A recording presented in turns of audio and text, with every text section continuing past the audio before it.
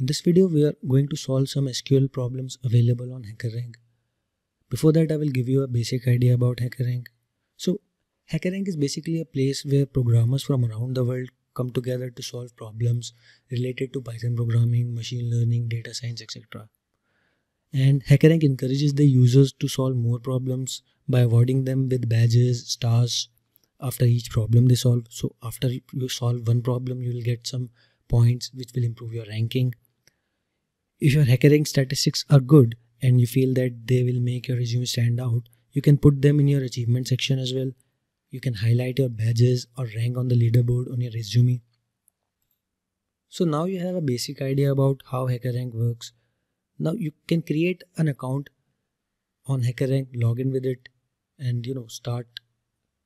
If you want to compete with others or you want to prepare for a job, you are a student, fill all the details and open it, or you can skip it, directly open it. Now I will not turn the dark mode. So now you can go to this SQL, go to SQL, and you will find this kind of problems. There are many problems. We're going to solve only 20 problems related to this weather observation station dataset. So there are 20 such problems on weather observation data. There are the other problems, 20 problems from easy to medium level. After solving each problem, you will get some points. Like after solving this problem, you will get 15 points. After solving this one, you will get 10 points. After solving this one, you will get 30 points. So after each point you score, you will improve your rank. You will get a star after scoring 80 to 90 points. And after scoring more, 180 to 300 points, you will get the second star, third star. So this will improve your ranking. This will show cause to the recruiters that you know SQL and you have practiced on SQL. So we will start with our first problem, weather observation station problem 1. Open it.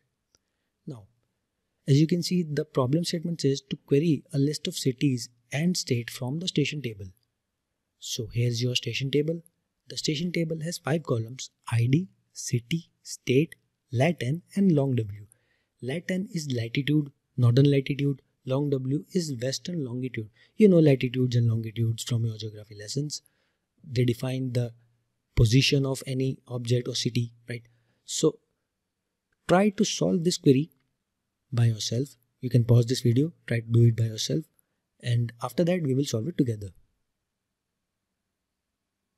Now I believe you must have solved the query, but if you have not, we can solve it together. So I will use MySQL here because I want to solve it in MySQL compiler. Now to select city and state from station, I will use select city, state from station. Now I will run my query. So when I run my query, the Hackerrank will give it a test case. If the query passes the test case, we are good. But if it does not pass the test case, make few changes in our query. So as you can see, I have passed the test case. Now I can submit my code. I will submit my code.